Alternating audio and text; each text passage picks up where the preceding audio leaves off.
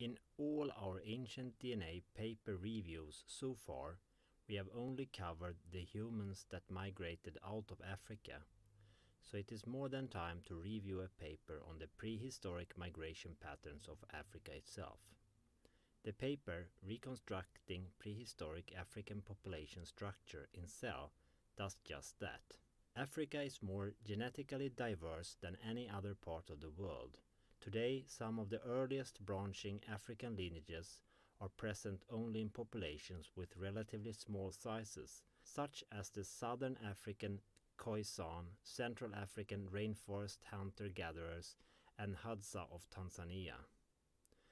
Bantu-speaking agriculturalists originating in Western Africa are thought to have brought farming to Eastern Africa by 2,000 years ago, and to Southern Africa by 1,500 years ago. Earlier migrations, which brought ancestry related to ancient Near East, brought herding to Eastern Africa by 4,000 years ago and to Southern Africa by 2,000 years ago.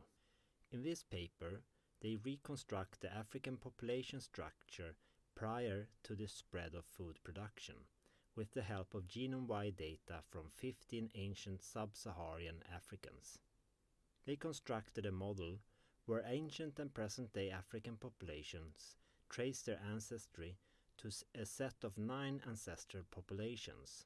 As a proxy for these populations, 3 different ancient Near Eastern populations and 6 African populations were used that harbor substantial ancestry related to major lineages present in Africa today.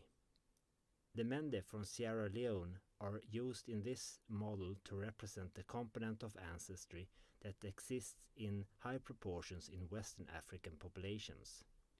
The ancient Southern African genomes are used to represent the ancestry of Southern Africa before agriculture.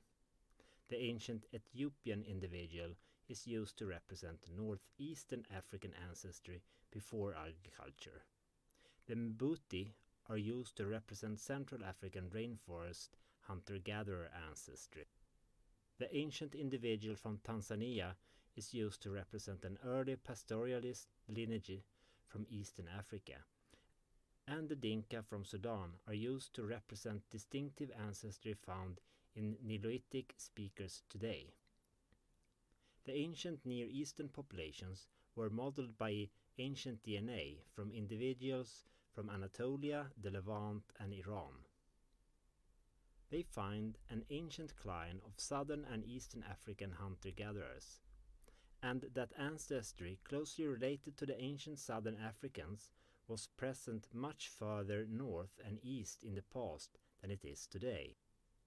The Hadza group in Tanzania can be modeled as deriving all their ancestry from a lineage related to ancient Eastern Africans, such as the ancient Ethiopian individual. However, this lineage appears to have contributed little ancestry to present-day Bantu speakers in Eastern Africa, who instead trace their ancestry to a lineage related to present-day Western Africans, with additional components related to Nilotic-speaking Dinka and to the ancient Tanzanian pastoralist.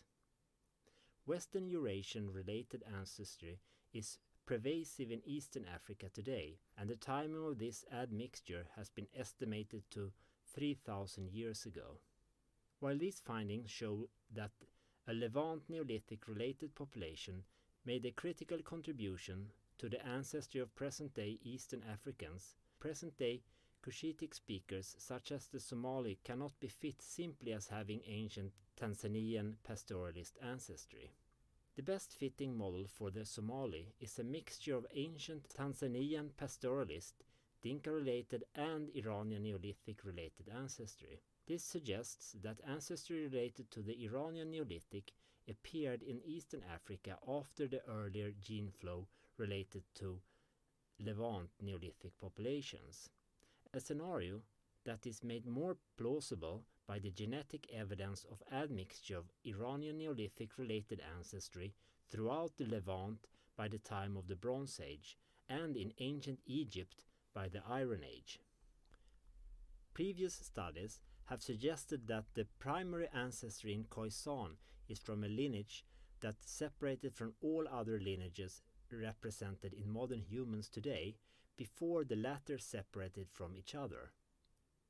But the researchers of this paper proposes a couple of alternative different models. The first proposes that present-day Western Africans harbor ancestry from a basal African lineage that contributed more to the Mende than it did to the Yoruba, with the other source of Western African ancestry being related to Eastern Africans and non-Africans. The proposed model assumes that long-range and long-standing gene flow has connected Southern and Eastern Africa to some groups in Western Africa, the ancestors of the Yoruba, to a greater extent than to other groups in Western Africa, for example the Mende.